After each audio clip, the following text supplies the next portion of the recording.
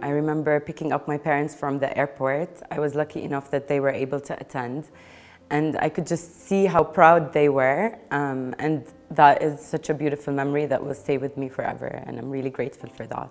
A delightful experience was Eid celebration, and that was the first time I live abroad away from my family and my beloved ones.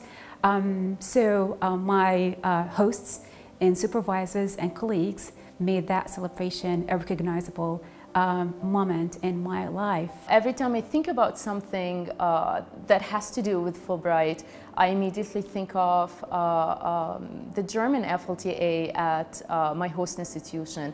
Ivan Briga, this is for you if you're listening. Basically, yes, the friendships that you make through the Fulbright program are great.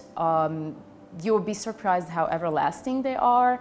It's been 5 years, 6 years, I think, for now, and we're still best friends and we still talk to each other on a daily basis, so I really appreciate that. I was working with the SCLO Public Library Director, Kathy Albaik. She's one of the greatest librarians I've worked with.